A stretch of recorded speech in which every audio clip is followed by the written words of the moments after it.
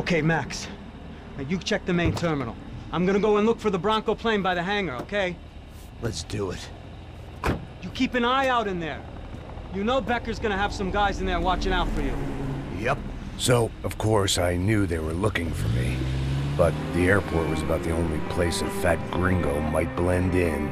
Well, there or a sex club. My delusions of disguise lasted around 2 seconds. They were out in force. And they were out for me. But then, I was out for them, too.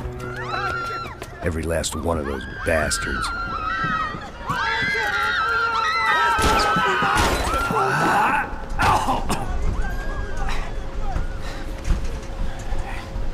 Now that I've made it through check-in,